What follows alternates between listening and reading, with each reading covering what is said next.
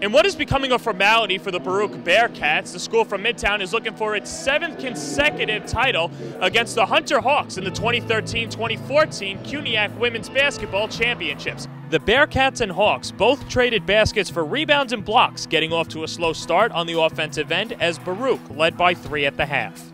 The second half was all Baruch as Frances Henry knocked down a couple of big threes to start the rout and give Baruch a 20-point lead. Henry was later named MVP with a team-high 15 points and helped Baruch to its 7th consecutive CUNYAC championship. The season's been rough, we faced a bunch of adversity, but I knew this game I had to show up, so I had to build my confidence, and it took me there. It's a great run.